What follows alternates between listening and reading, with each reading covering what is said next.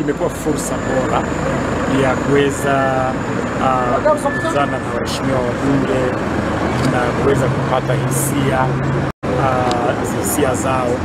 Hisia muhimu zaidi ambayo ninaweza sema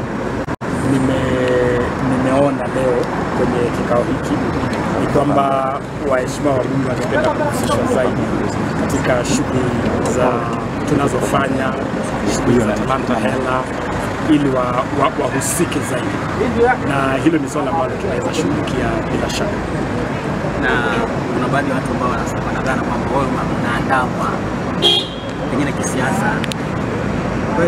Would you say this is now, you know, they say even the devil knows not what goes on in a man's mind. All I can deal with is what I see, and it is always a good opportunity to come to Parliament. I'm not a stranger to Parliament.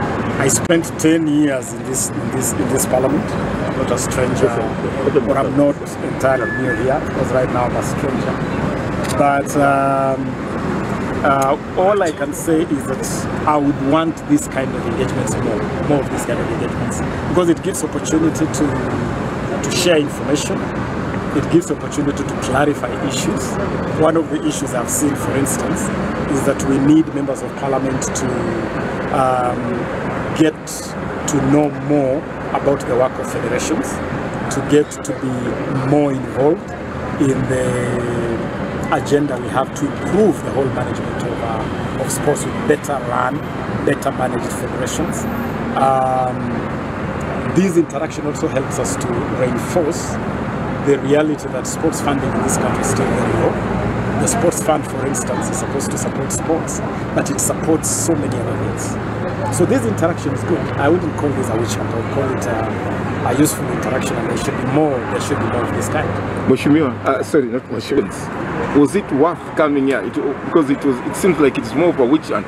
You don't participate in a purchase of boots and outfits. You don't select teams. But that's why I'm saying exactly that with this kind of interaction, you build a better understanding.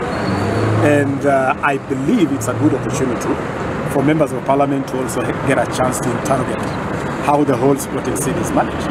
And I would be very happy with members of Parliament